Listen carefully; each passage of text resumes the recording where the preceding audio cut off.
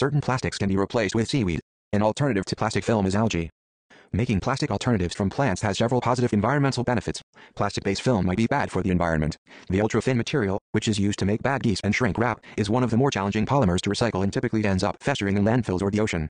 And that can lead to a significant problem when you realize that people use hundreds of billions of plastic bags each year throughout the world. Consequently, an equally substantial response is necessary. They were given 8 options to test out as alternatives to plastic.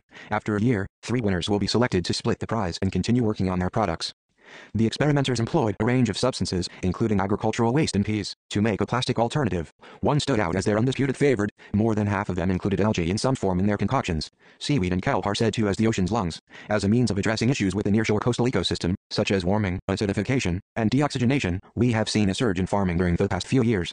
Currently, seaweed is used as a food additive, a fertilizer, and a source of vitamins, but as its accessibility grows, so may its imaginative uses. 5 competitors used kelp, seaweed, or another form of algae to make bioplastics or plastic film alternatives. Competitors were not PLA, which creates bioplastic packaging that is compostable and low carbon, and kelp, which creates drink pouches for marathon runners. Native seaweed is converted into ocean-safe packaging by Zero Circle. A California-based firm called Seaweed replaces thin film plastic with seaweed that can be composted at home. Finally, Mari in Iceland has developed yet another biofilm alternative that uses local algae and totally dissolves in the environment. The transformation of a slimy green plant into a product that mimics plastic can be challenging to comprehend. But it's a stunningly simple concept. Combining various polymers utilizing the building blocks of fundamental chemistry is the process used to create plastics. The building blocks could come from virtually anything. Crude oil is frequently extracted from the soil, converted into polymers, and then molded into a durable, clear resin for creating traditional plastics. A similar process is applied to seaweed. Since fossil fuels are only the compressed remains of extinct plants and animals, this is not surprising. The plant can be chemically reduced to its carbons and sugars and then converted into building blocks. Following the disruption of the bonds holding the plant together, you essentially produce identical biobricks. These biobricks can then be used to create an entirely new product. The intriguing thing about employing seaweed as a material for industry is that it also has benefits because of its natural qualities. So it's not always necessary to completely redesign anything to use conventional polymers. Less progress is being made along that scale for the genuinely brilliant biodegradable bioplastics.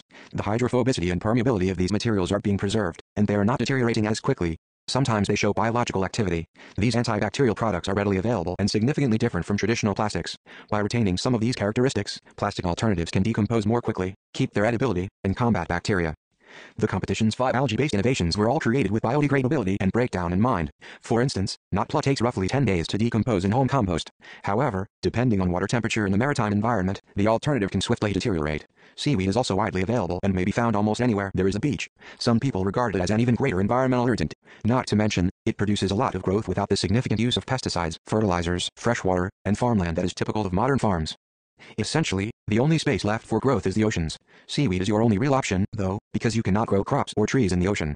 Beyond material testing, a number of further steps would still be necessary before seaweed-based bioplastics could be produced at a larger scale and released into the market.